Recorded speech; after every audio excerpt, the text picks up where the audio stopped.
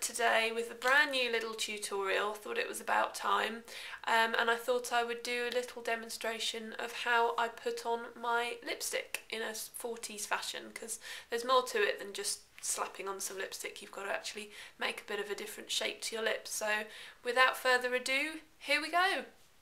Now the first thing you'll need is, I like to use MAC primer. So MAC Prep and Prime is what I use for this, and I'll just put a little bit on because it helps to moisturise a little bit, and it ensures that your lipstick doesn't bleed too much or anything like that. So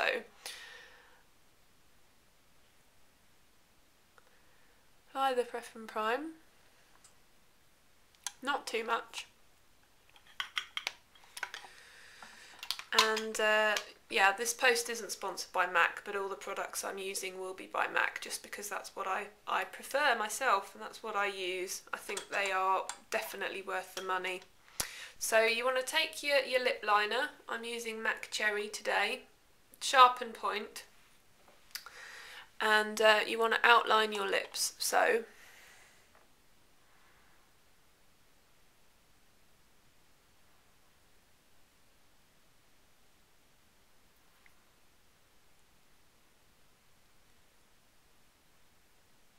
you'll notice on the bottom lip I'm literally following the outline of my lip, but if you look at the shape of my lips, the top, it doesn't have a sort of a nice rounded cupid's bow, which is the typical 40s look. If you're lucky enough to have this naturally, then just go for it. But with mine, I'm going to very, very slightly change the shape of my lips.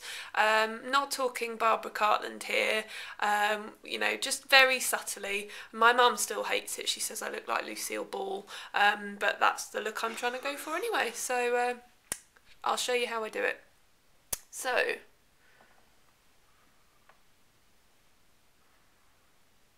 follow the right line of the very middle of the cupid's bow, but then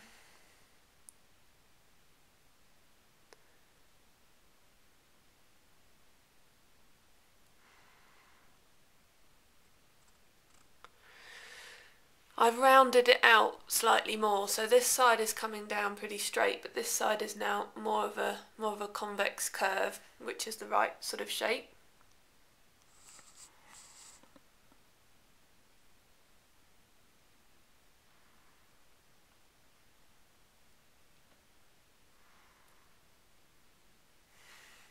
Obviously the trick is to get it symmetrical.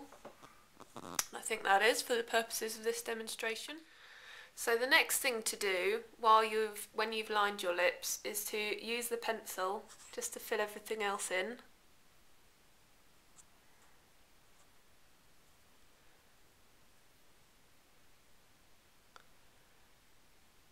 Doesn't have to be perfect. Just gives a nice sort of base for the lipstick. So the lipstick I'm using today is Ruby Woo by MAC, and I like this shade because it's very authentic looking and it's very matte and it's got an authentic formula, but it can be very drying. The pigment is fabulous and it'll stay on all day, but I do find I have to reapply it, you know, after maybe 5 or 6 hours, because it'll be stayed on, perhaps apart from right in the middle, but it just does start to get very dry. So I apply it straight from the tube. You may prefer to use a brush. That's just the way I do it. So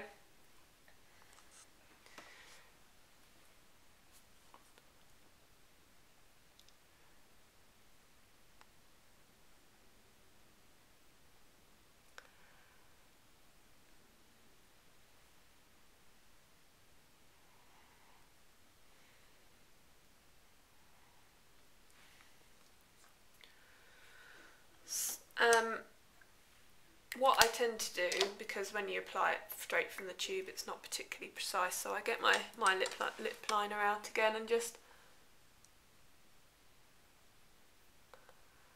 touch it up.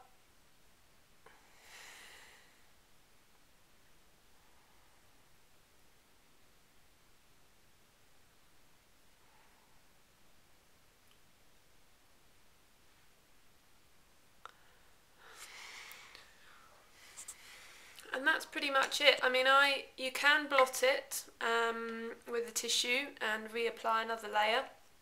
You can powder over the top if you want to keep it on for longer, but for the purposes of this little demonstration, that's pretty much it. So one tip: if you find you get lipstick on your teeth, or you don't want to get lipstick on your teeth and you're worried you might look a little bit dodgy, you can take your finger, stick it in your mouth and pull it out, purse your lips around it,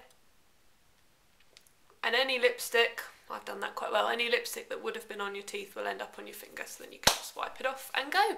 So I hope that's useful, and see you next time.